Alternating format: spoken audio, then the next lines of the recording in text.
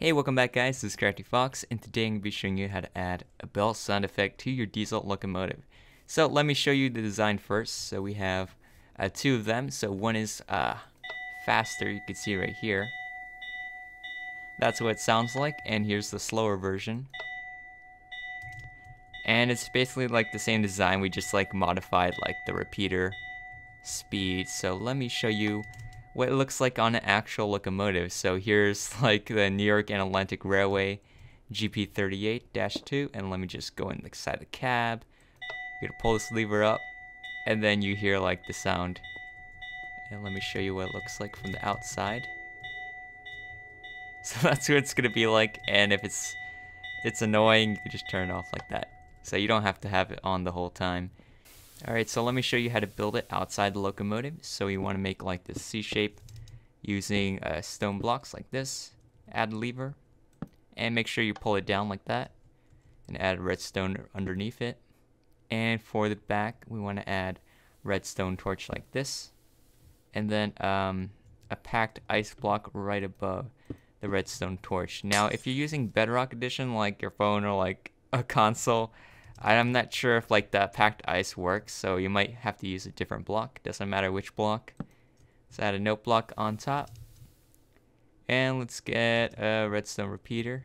Put that down, and then you want to make it go back by 1 like that.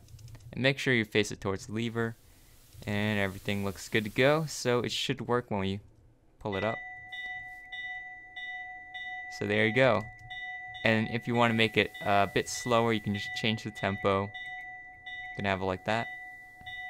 You can have it like this.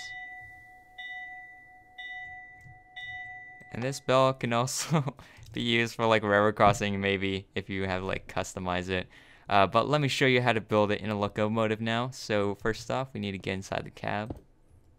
Punch that down, and then I don't really have an interior for this cab, so we'll have to build it.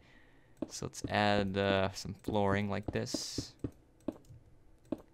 And you want to make like the C shape, so the top of the C is right here. So you want to make sure you have like a middle block and a bottom block. And on the bottom, let's add redstone like that. And right behind this middle stone, we want to have redstone torch. And let's add, what did I also add? Like packed ice, I think, and then a note block. And you want to make sure like you have room above the note block, or else it doesn't make any noise. And if that doesn't work, I guess you can just lower the design all the way down. But then like the top of the lever won't be in the cab, that'll be weird. But anyways, let's add the redstone repeater, pull it back 1. So then we're going to place a stone block right here, and a lever, pull it down. And if you want to change the speed, you can just toggle this all the way around, whichever preference you want. So you can see this is one's a lot slower. Or maybe we can go even slower than that. And then let's just like cover up this part.